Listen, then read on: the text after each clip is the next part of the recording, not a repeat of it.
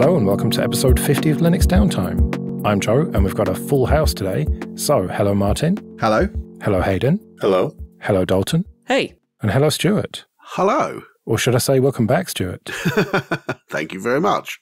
So, the reason that we are all gathered here today is that you have got some feedback for us, Stuart. You were listening to the last Linux Downtime episode and you thought there was some gatekeeping happening. So, episode 49, I believe it was, and the question you collectively decided to discuss was, what's the definition of a Linux distribution? The feedback I gave was that felt gatekeepy, but I don't know whether you misinterpreted me or whether I appreciate the chance to explain. But my issue here is not that you were going about the business of gatekeeping. And you went on in the episode to basically decide that the idea of coming up with a definition of a Linux distribution is kind of meaningless, because there are some things which very clearly are. You know, Ubuntu is very clearly a Linux distribution. Bananas are very clearly not a Linux distribution. Something midway in between the two. Maybe it is, maybe it isn't, don't know. And that's the process you arrived at. My issue, and the reason I brought it up, is not because you came to the wrong conclusion. It's that putting the discussion on the table at all is a bad idea because it only serves bad means. Literally no one needs a hard, bright line definition of what a Linux distribution is. The only people who want that are people who want to be able to point at something they don't like and say that's not a Linux distribution. My best example I have here, and my apologies to, I was going to say Americans, but non-UK people in general. Here in the UK, there is a show called Question Time, a political panel show. And they tend to have people on from all sides of the political divide. And imagine if Question Time, or a political discussion show in your country, decided they were going to ask the question, what is an Englishman? Right? And then they were to go on and say, but we had people from both sides of the divide on there, so it's okay. We achieved balance. And the issue is not how you address that question. It's that you address that question. Because putting that on the table at all, first of all, so we come back to your what is a Linux distribution question, right? No one needs an answer to this. As I say, it's not that you're doing gatekeeping, it's that people want that question so they can do gatekeeping. And the fact that you, a bunch of influencers in our... Fine, you're big fish in a relatively small pond, don't get me wrong, but nonetheless... Small fish in a small pond, but yeah, okay.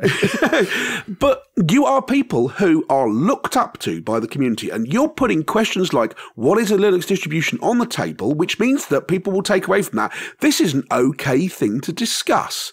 But actually, no one needs an answer to this question.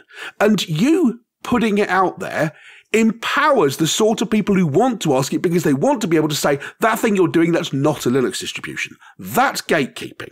It's not that you're doing gatekeeping, it's that you're empowering gatekeepers you're encouraging people to think that gatekeeping is okay. And that's my complaint. I think about on those same lines. We, in Linux After Dark, did end up covering what is a desktop Linux distribution. But what we ultimately arrived at is probably everything that is desktop and also Linux or has a graphical shell, which at that point doesn't leave a lot of room for gatekeeping. It's just, yep, that's a Linux, that's a desktop. Looks good. And at that point, it's difficult for people to do gatekeeping on it. I can't disagree with what Stuart's just outlined there, that yes, this does create an environment to have a polar conversation, but I don't think that's what we were setting out to discuss. It was really identifying that what was Linux, what we called Linux some decades ago, has really changed. And really today, it's the very absence of Linux itself that defines what Linux is as a platform for many developers around the world. I think a theoretical discussion about what is a Linux distro in an age of immutable bases and containers and WSL wasn't meant to gatekeep anyone or any particular project out. I think our purpose was to show that what we think of as Linux and a Linux distro is evolving. The thing I am attempting to get across here is not that I think your discussion arrived at the wrong conclusion, or even that you went into it with bad intentions. I completely agree with you. You were not intending to do any gatekeeping. What I'm telling you is, despite your intentions, what I think happens is putting that question on the table empowers gatekeepers and doesn't do any good to anybody else. Because, yeah, you're obviously going to arrive at the conclusion that it can be a whole bunch of things and it doesn't really matter. The end of your discussion is precisely saying to people, don't go out and do gatekeeping on this because there is no actual definition. However, maturity in journalism, I think, lies in recognizing when questions are ones that you shouldn't ask and therefore not asking them, rather than saying we're going to ask them and then go, this question didn't need asking in the first place and that's our conclusion. The problem is you don't get any credit for that. No one knows that you were very mature journalists who didn't put this on the table. But nonetheless, I think that's the way it should be. I mean, so you said what you really want to talk about was how we've evolved. So how does what we consider our operating systems, how have they evolved from what they look like what Slackware looked like in 1995? And that's a really interesting question. But you're not in any way at that point asking the question, what is a Linux distribution? You're not empowering people to go, that isn't. You're saying what's changed, what's evolved. That's a really good question. And I think if maybe this is a question about how you phrase it or how you introduce it, not about the discussion you have. If you'd gone into it and said, we're going to talk about how what we think of as our OSs or Linux-based OSs, how we feel they've evolved in the last 30 years, I wouldn't have had word one of feedback. I'd have said, that was great. I really enjoyed that discussion. No notes. It's because it was phrased as, what is a Linux distribution, which is a question which is only asked by people who want to point at things and say that isn't. And everyone who does that wants to do it for bad reasons only. I disagree with the last part there. I don't think that there's anything inherently bad with organizing things into categories and understanding that the old model of what a Linux distribution is changing, has changed, and will change further in the future. I think that it is of almost academic interest, and, academic is used loosely here, but this show and other shows like it are a discussion of things within the Linux world. And I think that what a distribution is a fair enough thing to talk about. I don't think that, I don't agree with you that it's only gatekeepers who want to know what that is. I agree that, yes, you can take that question, you can work out what isn't a Linux distribution. You could say Chrome OS isn't, for example, and use that to gatekeep and say, oh, well, you're not a proper Linux user because you're only using Chrome, or you're only using WSL, Hayden, and therefore you're not using a proper Linux distro. Yes, you can be an arsehole about it if you want, but I still think it has value as an interesting discussion to see what is a Linux distribution and what isn't. To say that perhaps that WSL isn't a distribution, it is just a platform. That's interesting. You don't have to do anything with that information other than just store it away in your memory. So my purpose wasn't to exclude. In fact, I specifically want to have this discussion to expand the definition of what Linux is. Because personally, I get gatekeeped every day when I talk about WSL and being a Linux user, including in the LNL Telegram when someone asked me, what's your favorite distro?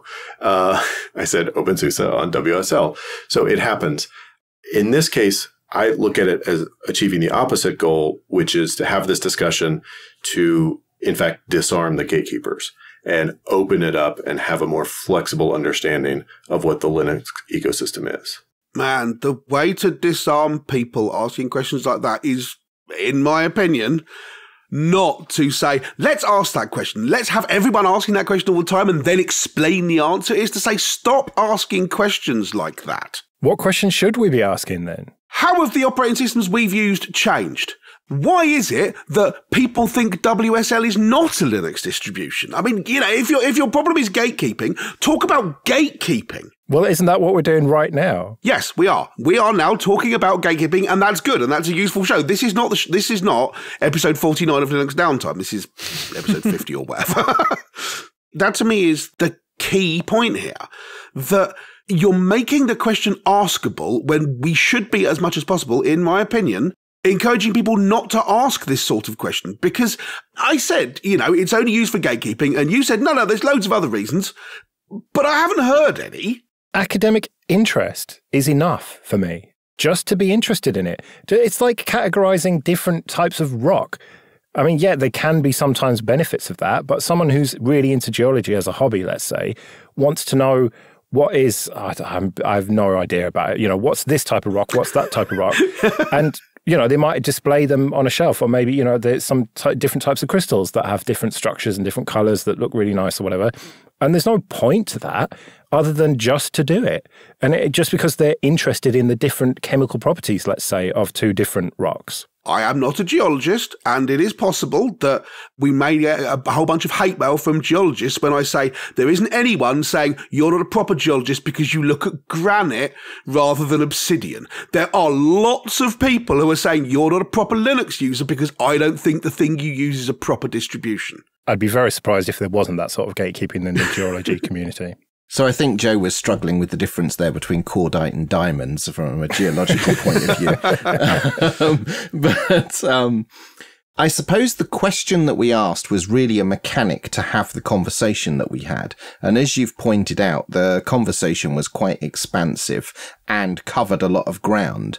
What is a Linux distribution is a very simple thing to say, and for people to grok what the conversation is about to be. What is a Linux distribution? There are some people out there that really struggle with the concept of what Linux is, whether it's the kernel or the operating system. I think you mean GNU/Linux. Oh. This is gatekeeping now. And Stuart, in your earlier explanation, you posed the question of why isn't WSL a Linux distribution, which just feels like the inverse of the question that we asked. That also feels like a gatekeepy question. It is. And part of the point I was trying to make with that is Hayden brings up the fact that people do gatekeeping at him all the time, and that doesn't surprise me in the slightest. The difference is, I think, what is a Linux distribution does not sound like it's a question about gatekeeping. It sounds like it's a sort of normal question that Linux people talk about, but actually it's only used for gatekeeping. That's why I gave you the feedback. If you'd have said, we're doing a discussion about how people are being kept out of Linux, then it's a discussion intended to be about gatekeeping. So you don't get any feedback saying, I don't think you should do this.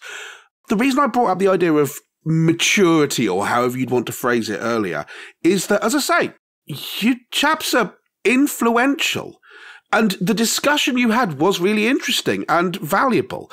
But someone who just essentially reads the headlines will take away from it the idea that, is this thing a Linux distribution, is a good and reasonable question to ask. And I would like people to stop asking that question. Not to ask it and then bring lots of nuance to the discussion. If you want to have the nuanced discussion, do it. That's great. But the very idea that people are asking, is this thing a Linux distribution? I disagree with you, Joe. No one wants to ask that question for good reasons. Everyone who's bothered about that is bothered about it for bad reasons, because everyone else goes, who cares? Why is it important whether Ubuntu 20.04 is more or less a Linux distribution than Chrome OS? Who's bothered by that? Like, the FSF might be bothered by it, but you literally took the mick out of them for doing this. I wanted to have this conversation because I didn't understand where you were coming from with the claims of, gatekeepiness over our discussion. As it turns out, it isn't the content of our discussion. It's how we framed that discussion and the catalyst for how we had the conversation. And the very fact that we're here talking about this, a conversation I had with Joe was, I think it's important in order to develop the trust of the listeners of this podcast that we acknowledge the fact that there is feedback, that we do listen and we are paying attention and want to improve based on what people are saying. Now, yourself and Dalton are in an interesting position in that you are both also influential in our little fishbowl of the world that we all swim amongst. But, if there were other listeners who had the same takeaway that our conversation was gatekeeping, well, I was quite alarmed that this was a complaint that was being leveled. at the podcast, because I have worked extremely hard over the years to combat gatekeeping and absolutely step away from it and not be a part of that toxic culture. So I was very concerned that we'd strayed into something unwittingly, and I don't want to be associated with that. Are you still concerned, having heard Stuart out? I suppose what I'm taking away from it is I'm not concerned that the topic and the content that we covered is gatekeeping, but I do acknowledge that maybe in the future we could choose our catalyst for the conversation starter, choose the words behind that differently in order to not frame it in a way that could be polar in, how you're expected to respond to the opening question. And what about you, Hayden? You were keen to take part in this as well because, you have said you're very much against gatekeeping, as am I. And that's why I wanted to hear out Stuart's argument, because it didn't make any sense to me going into this. I think it's relatively clear that it still doesn't make a massive lot of sense to me coming out of it. But what about you, Hayden? How do you feel? Well, I'm very concerned about gatekeeping in the Linux community as well. It is a very serious problem. I think the question still deserves to be asked and discussed, because a developer using a Chromebook with code spaces and a container in the cloud to develop on Linux, I want them to know they're using Linux. A developer using WSL, I want them to know they're using Linux. I want them to know that they are welcome in the community, and that if they hear other opinions from the toxic side of the community outside of this mature set of Linux community moderates here among the influencers, that they've heard from us that they are welcome, and they are just as much Linux users as someone who installs it on bare metal. And yeah, I was concerned that I was engaging in gatekeeping, and that's why I wanted to come hear Stuart out. But I still do think the question deserves to be asked for the exact opposite reason that Stuart says we shouldn't ask it.